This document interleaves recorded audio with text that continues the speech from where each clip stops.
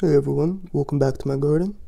And today we got a 1 week update with hydroponic cucamelons, also known as mouse melons, sour gherkin, Mexican cucumbers. This plant's known by a lot of names. And as you see from last week, this plant has had a significant amount of growth. I mean, this thing has exploded all over the place. I actually had to, if you remember, the plant was initially here in the middle of the trellis. However, because this plant was growing so fast day by day, I mean, this thing grows about 2-3 inches a day, I had to move it to the back corner and restart it. Actually, I had to unwind everything and begin to retrellis. So since last week till now, you see this plant has at least, I would say, tripled in growth. And not only that, I noticed before, initially I thought, because I have, as you see down there,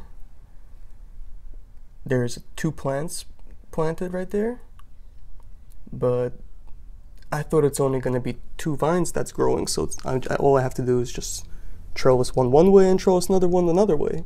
However, that didn't seem to be the case, because from every single node, there's either a new vine that's growing, or what I'm really excited about is, as you see right there, there's actually tiny little fruits developing. I should say flowers, not fruits yet. And every single one that has flowers developing is gonna have both male as well as female flowers. So it's gonna make it easy for pollination. I mean, look at how tiny this thing is. For example, I'm gonna put my finger next to it. I mean, this thing is super small. But I've noticed this plant is about a little bit over a month now, maybe 5 weeks old. And it already has those tiny flowers developing all over the place. And as you see here from what I was talking about, here's a vine, there's a vine growing, here's some fruit developing, there's another vine growing. So I mean, soon I'm gonna have to not only be winding one way, another one another way, but I'm gonna have to figure something out and move this plant all over the place, because it's growing really fast. Every day I have to come in, sometimes twice a day, and move this plant around, either taking it up, pushing one end underway, looping up, and then looping down, looping up and looping down. This way the plant is nice and stable. As you see, if I shake the plant, stays still, doesn't move around, really stays in place.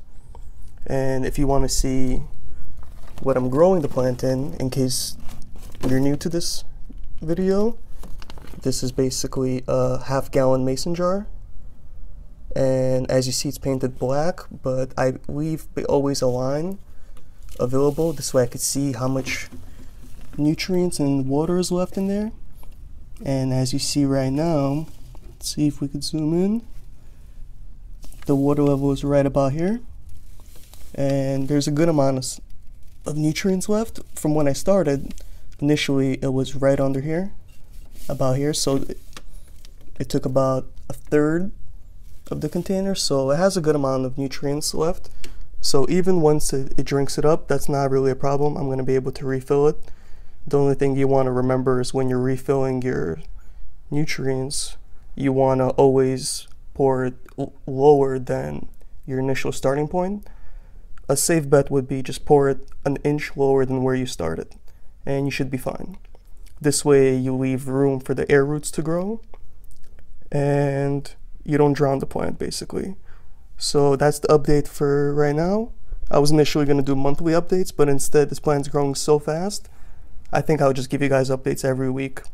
And if you like what you've seen today, hit the thumbs up, and don't forget to subscribe. And if you like what you see here today and you want to buy this container or create one yourself, you'll be able to find the links down below. Thanks for watching.